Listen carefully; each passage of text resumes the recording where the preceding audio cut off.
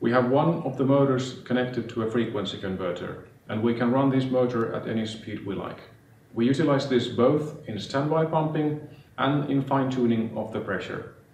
The other motors will all start direct online. This means that once they are started, they run on full speed. And we start these direct online motors only as many as we need. In this example you're about to see, we have a section valve connected to a number of open spray heads.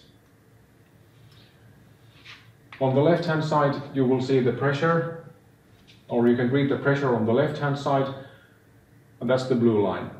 On the right hand side you can read the flow, and that would be the red line. And the time line is on the bottom here. In this example we open the section valve, and once the pressure goes below 23 bars, the system will go from ready state to standby pumping. At the same time there's a 10-second timer, and when that timer is down to 0, the system will go from standby pumping to activated. And at the same time the pressure target will be elevated from 25 bars up to 140 bars. At this point the unit starts to ramp up the motors. The first motor will give us roughly 25 bars of pressure with a flow of about 100 liters. And the second motor will give about 90 bars of pressure, and the flow will be roughly 200 liters. The frequency converter will ramp up until we receive the target pressure, which is 140 bar in this example, and that gives about 250 liters of flow.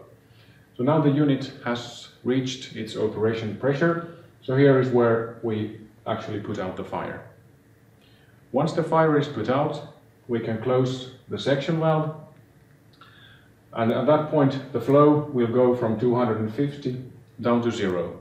And at the same time all the motors will be stopped. The direct online motors are stopped all at the same time, and the frequency converter is ramped down to 0%. We still have the full pressure in the system, 140 bars, and there is no flow, it's 0 liters per minute. The next thing we do is resetting the unit, and we do that by pressing the stop button.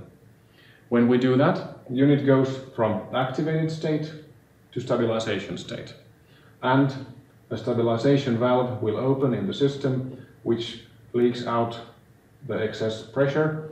So the pressure drops, and when we come down to 23 bars again, the stabilization valve will close, the standby pumping will elevate the pressure up to 25 bars again, and now the unit is back in ready state. So what you can see here actually is exactly the same we had prior to opening the section valve.